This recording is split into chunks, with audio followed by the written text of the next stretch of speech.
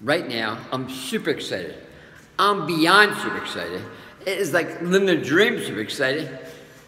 Well, I'm not going to say that. Well, it's to me, it's equal to, in 1976, I was in Israel. On July 4th, the Israeli army went to Entebbe to free some prisoners. They all... Turn this way. All the prisoners were freed. There was a beyond amazing renaissance. I'm sure we got the right words, but it was super exciting. When the country heard about this, the whole country rejoiced. It was like freedom, freedom. Everyone was worried about all these prisoners, and they were captured by the Israeli army. Boom, boom, boom, boom. A total excitement. So then this morning, I read an article. I said, man, oh man, this should free the country. Which means this school should open, golf park should open, ballpark should open, all the games should be open. What is it, young man?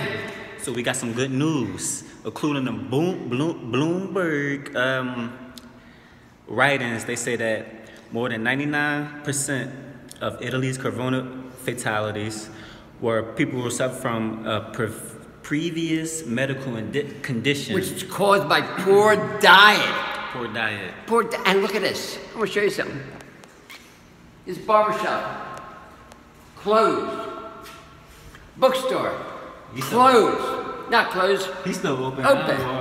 Unbelievable. I mean, we walk around downtown area. Everybody should be in the street dancing, rejoicing, because the coronavirus is a bad diet. That's it. That's it. It can't exist. The average age was 80.9 of those who died. Look at this. This is my town. Pizza shop closed, pork shop closed, pretzel shop closed. Everything closed. People are being sent home. There is no business. Zero business.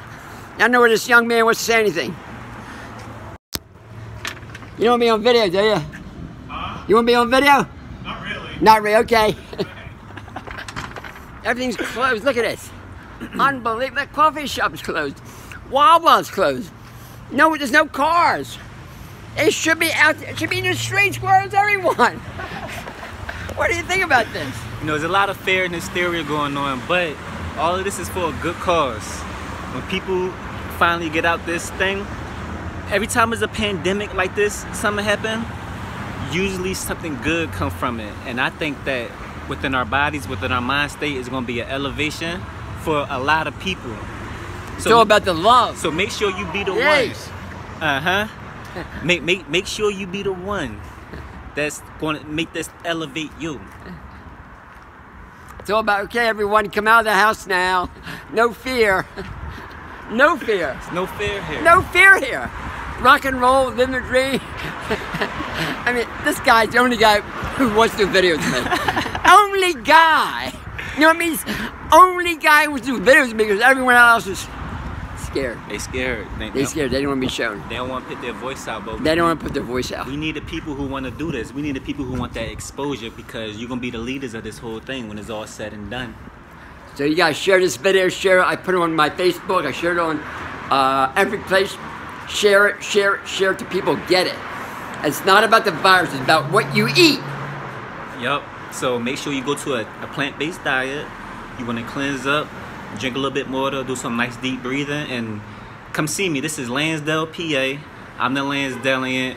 We're getting our mind, body, and soul together because Okay. this is it. Okay, bye.